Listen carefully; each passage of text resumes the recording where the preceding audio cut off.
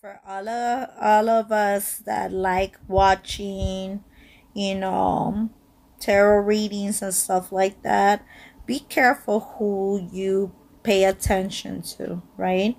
Because not all the information that they're giving or providing out there is true.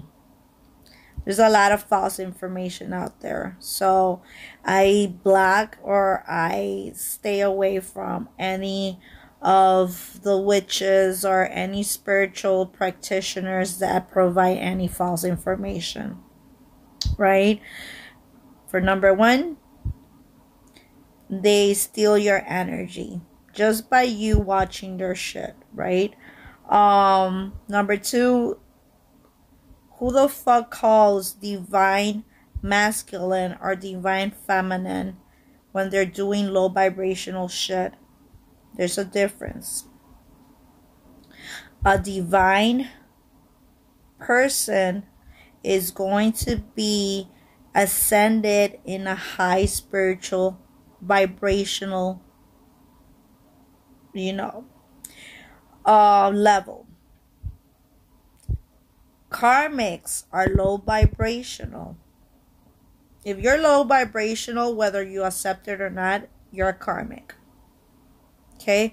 If you are fucking around and you are allowing your emotions that are negative to distort your lifestyle, to live in a toxic environment, and you allow that to control others or yourself, harming, sabotaging by doing stupidity,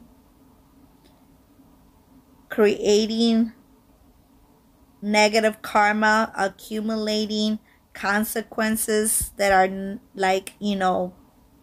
chaotic, then you're karmic. A divine being is gonna be connected with the spiritual realm constantly, frequently.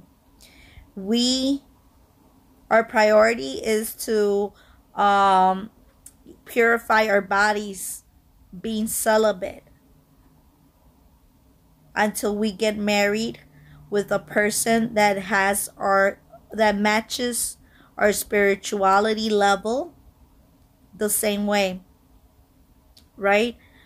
We don't fuck around. We get married with life partners, not with karmics.